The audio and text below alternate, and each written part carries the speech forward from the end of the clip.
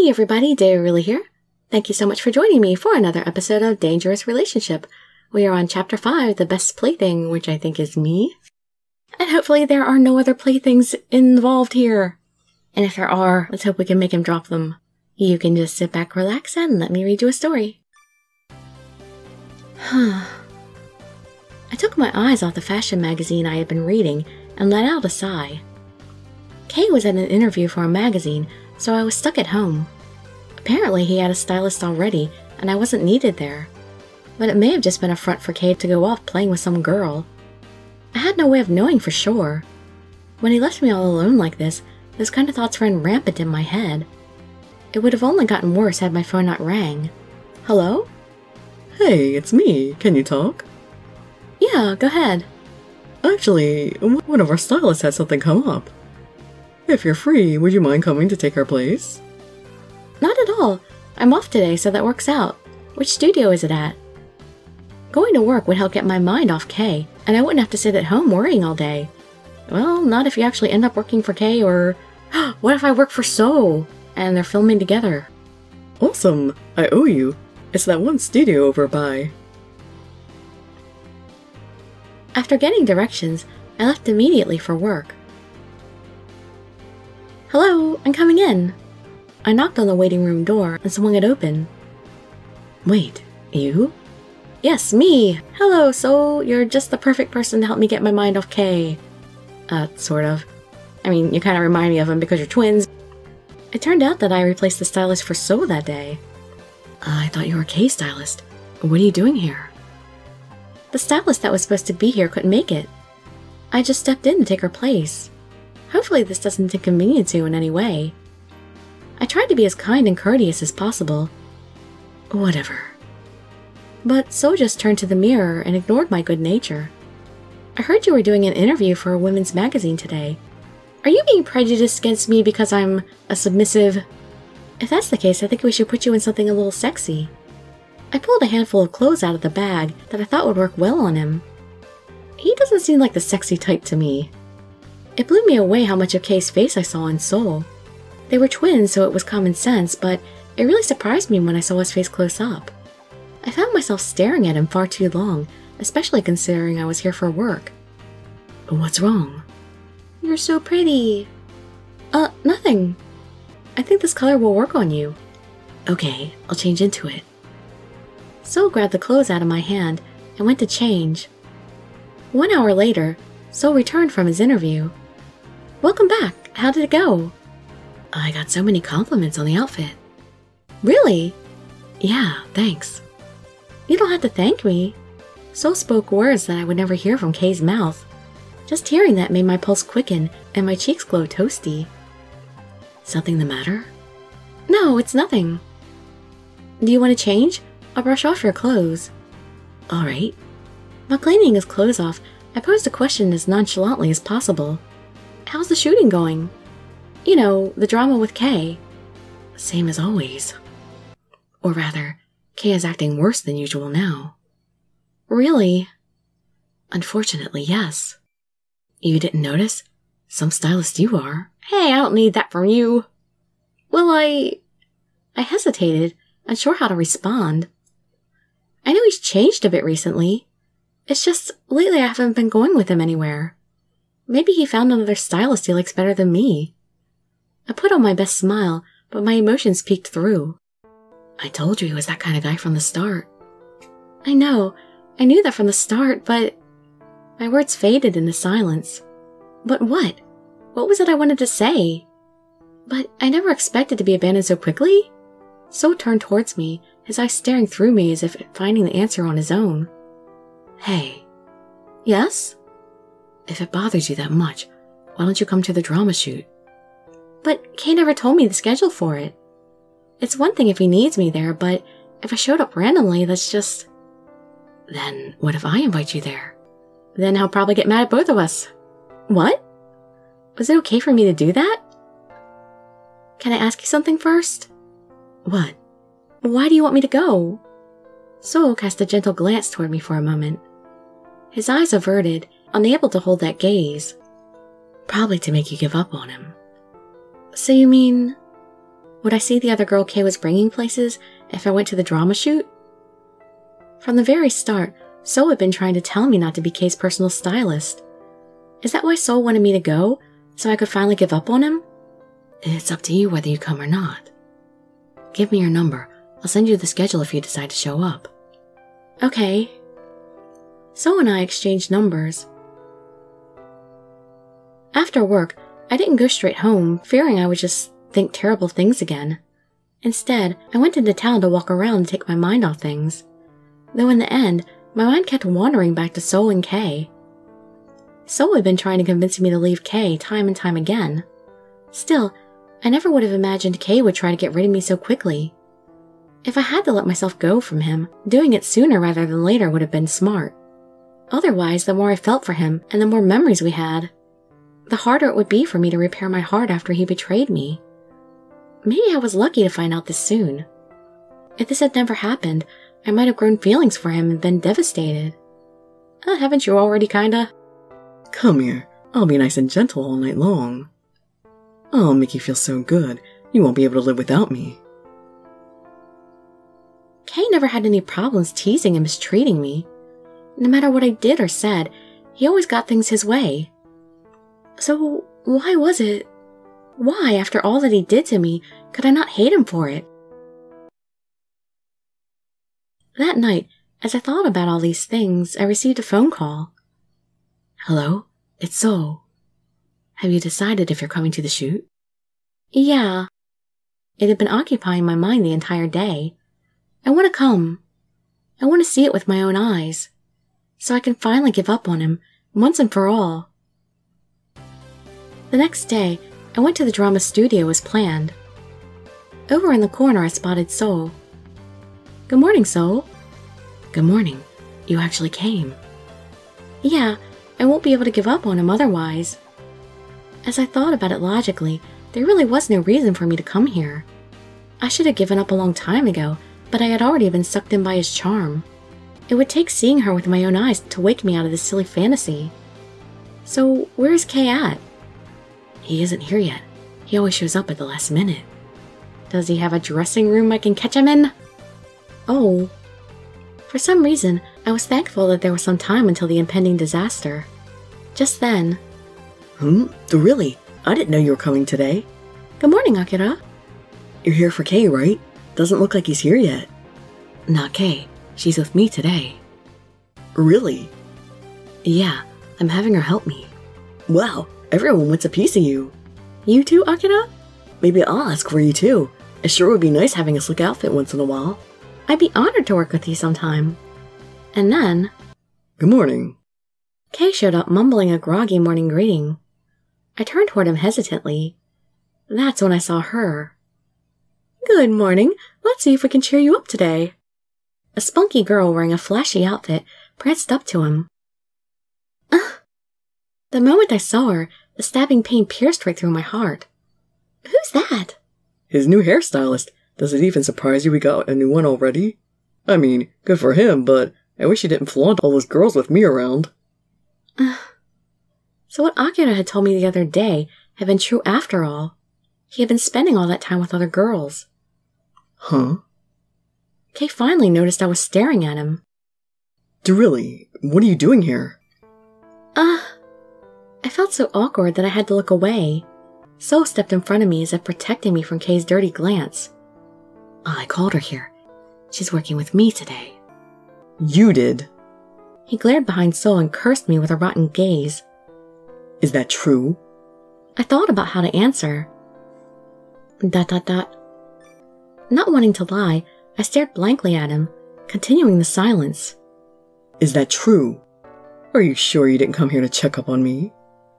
No, I wouldn't do that. You don't have to hide it. I don't care. Just then. Hey, Kei, who's that? You're awfully friendly with her. Is she a girl on the staff?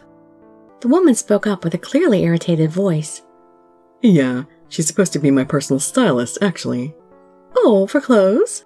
Yes, I'm Dirili. Soul called me in to work with him today. I tried to introduce myself nicely, but the woman snapped back at me. I thought this drama has their own stylist. I can't say I see any reason why you have to be here. Her response seemed reasonable enough, but the way she said it sounded nasty. It was like I had marched into her territory and she was fighting back. Well, For a moment, I wasn't sure what to say. She got curious and came to check up on me. What? Really? Her eyes flared with anger and distrust. Seeing such a huge reaction out of her clearly meant she had feelings for him. Alright, I'd like to start filming soon. First scene is going to be Kei and So talking to each other. We need to talk about how the scene is going to progress, so I need the two of you over here. Alright. Sure. The two men walked off to join the director for discussions. So, your name is Dirili, right? The woman approached me with a smile, so I wasn't sure what to think. Yeah. Did she think of me as a rival or as something else? So, about what you were saying earlier. You're his personal stylist. Have you been doing it for very long? No, not really. Oh? Her pretty eyes stared into mine as if trying to read my mind. She glanced around to make sure no one was listening and leaned in to whisper, Kei is just so bad. I don't know what to do sometimes. When I'm in the dressing room or when we go out to drink and I use the restroom, he always pulls me off in a corner that no one else can see and... Hearing those words out of her felt like someone had punched me in the stomach. Just like I had suspected, this woman was in some sort of relationship with Kei. The blood drained out of my face and my body started shaking uncontrollably. Had Kei done the same to this woman as he had done to me? Did it stop at kissing, or had they done more? His arms that once held me were now wrapped around another woman. It made me sick to my stomach, and I couldn't take it anymore. Be right back. I'm going to get something to drink. I turned from her and left, practically running out of the studio. As soon as I left its doors, the tears I had been holding in came gushing out. I should have known better. Kei was that kind of person all along, so I should have expected this to happen. How had I been so foolish to let him play with my heart until now? I wept, hiding my face in my palms to keep my wails from being heard. And then...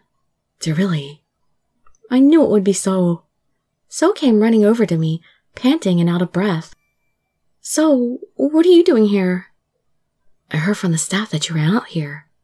His eyes looked at me with pity as tears streamed down my cheeks. I'm sorry. This was my fault.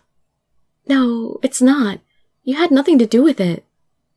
I knew there was someone else. I just knew it. But seeing it was too much of a shock for you. This wouldn't have happened if I hadn't invited you here. I'm sorry. No, don't be. I knew I would have to forget about him eventually.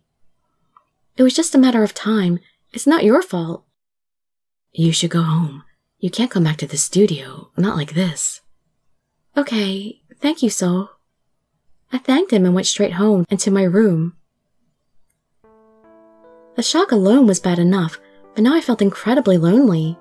With all that happened today, I had no reason to hold on to him anymore. It was time to tell him goodbye, now while my feelings for him were shattered. I stared at my phone and made up my mind. I'll call him. He might not see a message if I left one, so I decided to call instead.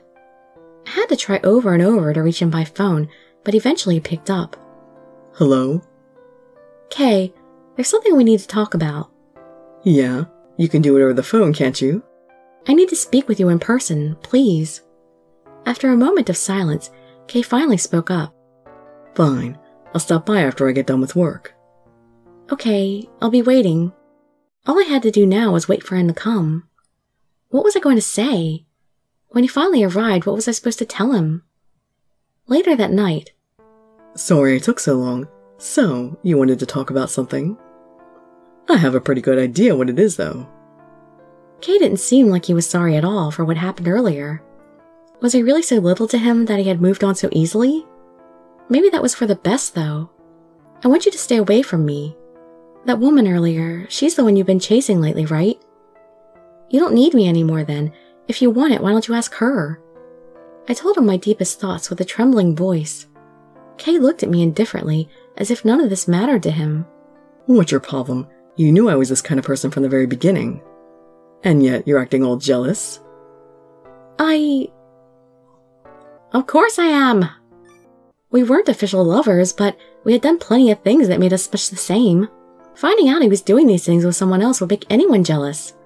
Instead of showing compassion, his eyes glared down at me full of arrogance. Oh, you are? Are you that much in love with me that it pisses you off seeing me with someone else? Enough! I don't want to talk about it. Just stay out of my life. You don't need me anymore. You have her. At that very moment, Kei grappled my shoulders and shoved me into the bed. Gah! I struggled and pushed him with all my might, but the result was no different than always, and his lips found mine. He peeled my lips apart with his tongue, filling my mouth with warmth. Tears swelled up in my eyes as he forced himself on top me. In a deep, crackling voice, Kei finally spoke. You're my toy. I'll do what I want to you. Even after all this, he still treated me like his little toy. It made me feel so sad and empty. You... What? Got something to say? Everything is just a game to you. This, your work, you can't take anything seriously. Your job is falling apart and you know it. And look at you, all you're doing is screwing around. Kei's eyes snapped wide open when he heard me. The surprise on his face pulled away, leaving only a sinister smile. Oh, what a big mouth for such a tiny girl. His voice rumbled and creaked with bitterness. And then... Stop! What are you doing? Taking it out on me? Stay still. I'm going to shut that pretty mouth of yours once and for all. Well, you can't once and for all unless you're actually sewing my lips shut. He grabbed some packing rope off the dresser and wrapped it around my hands. Threading it through the curtain rod, he pulled me up so hard I was barely touching the floor. My arms were raised so high I could barely even move. That's a good girl.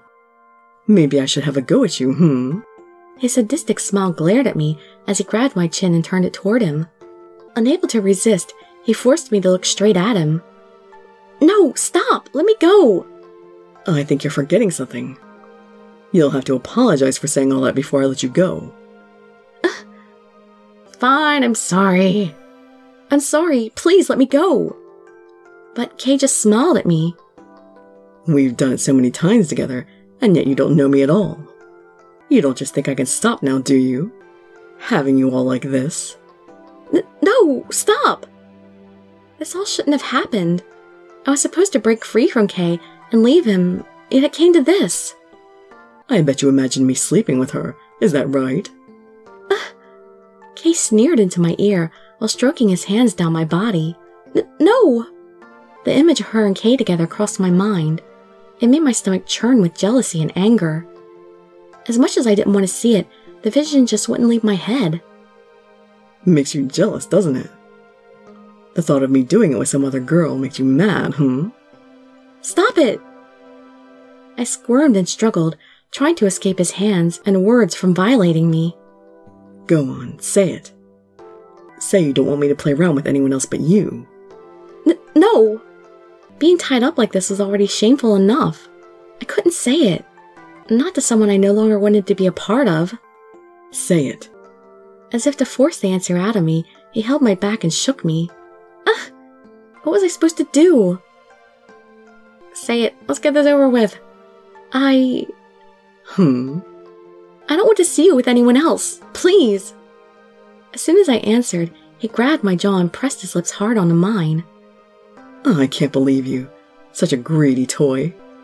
But after making you beg like this, maybe you do deserve a little something. Say it. Come on. Say that you love me. The longer he tormented my body, the more my mind started swimming. Say it. I knew if I said it, it would be too hard to break free of him. I thought of all the grief I could so easily avoid by just telling him no. I love you, Kei. He had tortured my body to the point where those words spilled out of me. Good. That's right. I knew you were my favorite toy. Yeah, so I'm wondering if he really is fooling around with that girl or not. Because most of the time when you get into these things in these games, it's usually a misunderstanding, but I wouldn't really put it past him to really be fooling around with somebody else. Hopefully we'll see soon and that part of the story won't drag out. So hope to see you in that next episode. And I'd be so grateful for any likes, comments, subscriptions, or shares with your friends to show some support. Thank you so much for joining me, And I wish you all health, happiness, and safety. Dirili signing out. Bye-bye, everybody.